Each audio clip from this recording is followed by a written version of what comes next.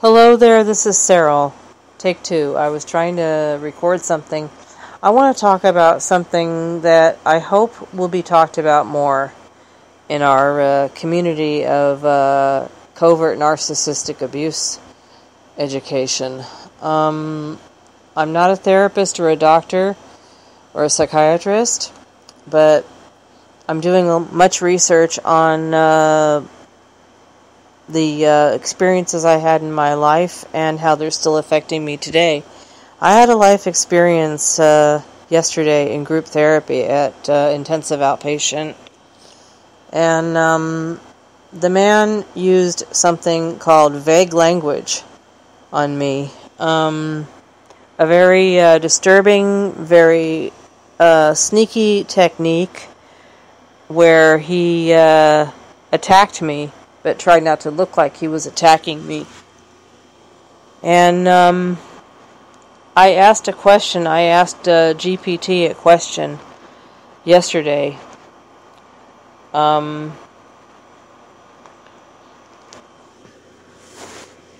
it. And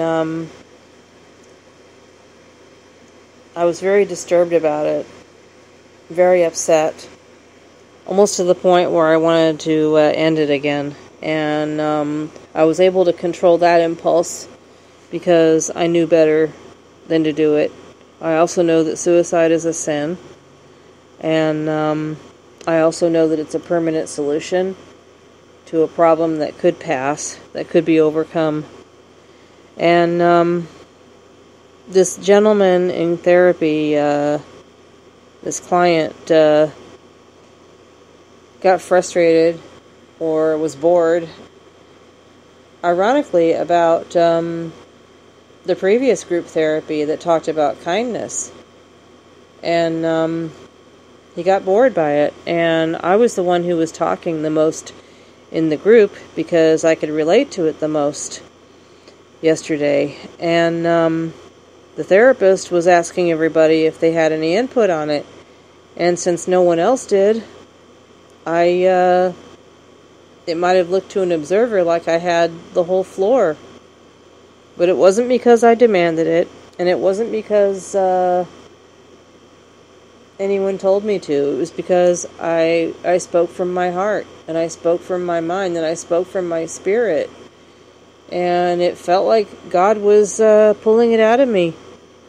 And I'm going to talk about God. If you don't believe, that's all right. You can interpret this from, maybe an atheist standpoint. You can say, she talked from, the part of her that's higher. And we all have that. We all have a higher self, and we all have a lower self. So, without further ado, I think I'm going to go ahead and read the question myself. I was going to have AI read it to you, but I think I'm going to read it myself. I'm full of energy now. The question is, I asked AI was, give an example of how a covert abuser uses vague language to criticize someone. He said, I was domineering. Is, quote, she was domineering, an example? Is this vague language? Also, the statement was made in front of a crowd of people, in front of 15 other people in the group. This was done in group therapy session. He did this in front of all the other clients that were also in that group the previous hour about kindness.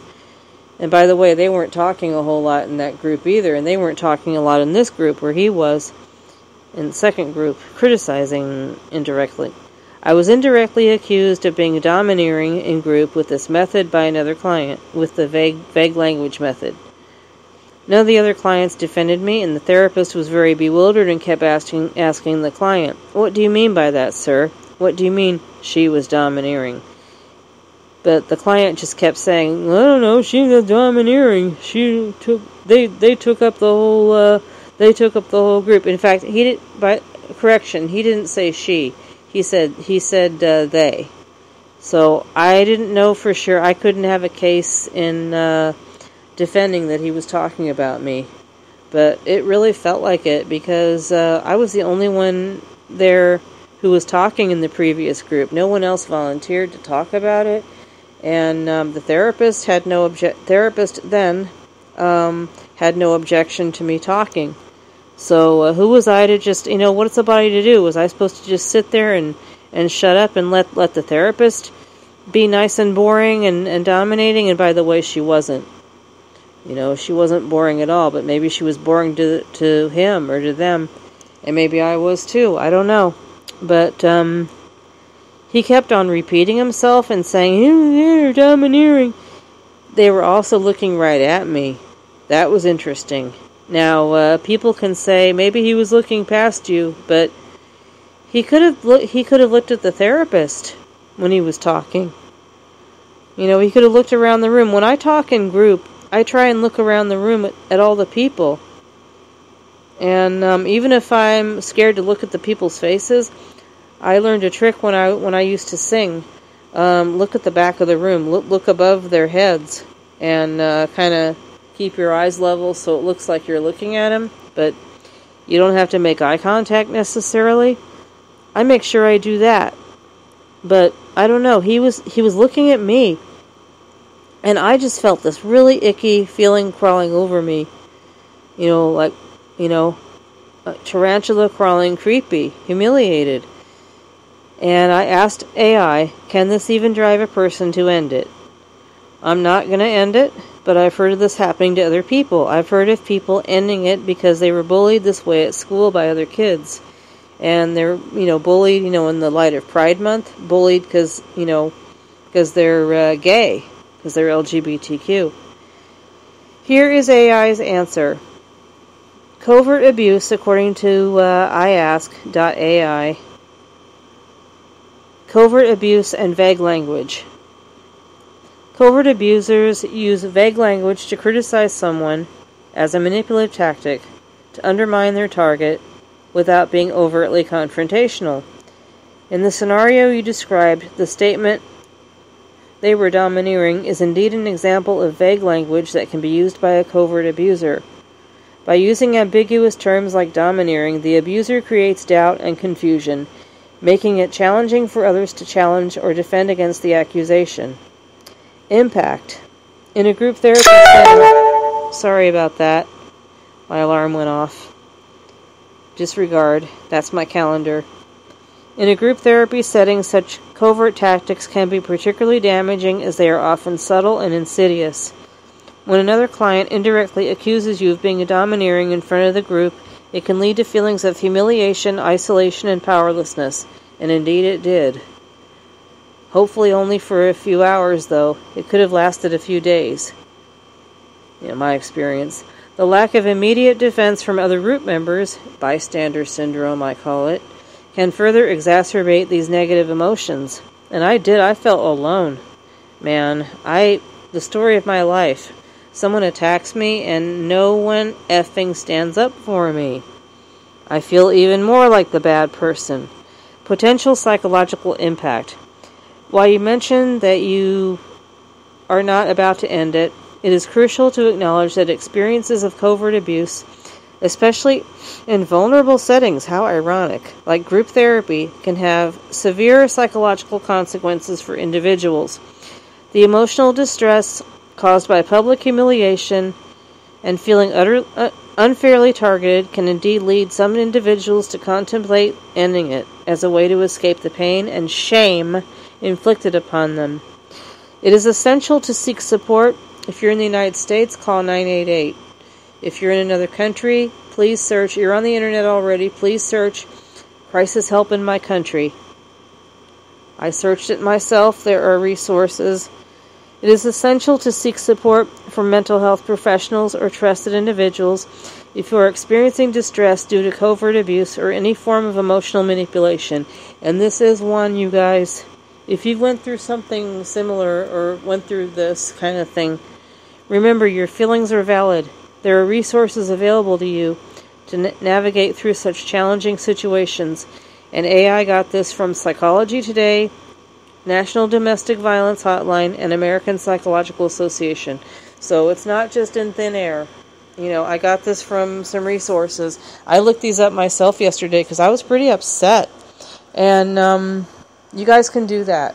And you can feel free to listen to my podcasts, my struggle with mental illness and navigating life and society, mental health ethics and social health, and Ideals Church of Universal Ethics, which is my church within. I encourage you to see yourself the way God sees you. And if you don't know what that means, get a relationship with God as you understand God. If you don't believe, you can. I've been creative about this. See the word. Let's see. See yourself and others as God sees you. Okay, a secular version of that. I can search that into AI. I've asked AI, what does that mean in secular terms? I'll even help you. Hold on a second. Okay, I'm waiting for AI to answer this question. Please restate in a secular version the phrase, see yourself as you see yourself and another as the way God sees you. Viewing yourself from another person's perspective is a way to gain insight into how you are perceived. Okay, hold on. I wrote it wrong. I think Google has a really nice habit of misinterpreting me on the microphone. Please restate in a secular version the phrase, see yourself and others the way God sees you. Okay, this is for the person who doesn't believe in God. I believe in God, but I realize others don't. Restating the phrase in a secular version, to view yourself and others with the same level of understanding, empathy, and acceptance that you would expect from a higher power or an all-knowing entity. Or, if your heart is broken right now, do you remember when your heart wasn't broken? Or do you remember ever feeling safe, or ever feeling loved, or ever feeling imaginative and creative, such as maybe when you were a child? Go there right now and see yourself and see other people on the planet as beautiful beings, deserving of kindness. And if you still think that's boring, I encourage you to examine your own broken heart, your own frustration, your own pain. Please don't be like that guy was to me yesterday, and don't end up like me either. Alright? We can control our unkind impulses. We can control our self-destructive and ending impulses. We can do it. I had to attempt to stop doing it the hard way a long time ago, because I was really in despair.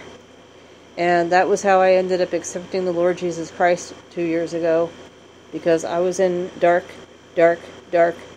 despair. I thought there was only evil here. I thought there was only the devil. I thought there was only lust. I thought the best that people wanted in the world was anything that wasn't boring. Can you imagine what the world would be like if it were always interesting? I think we would be overstimulated. I truly believe we would all be overstimulated so much we would burn out even faster.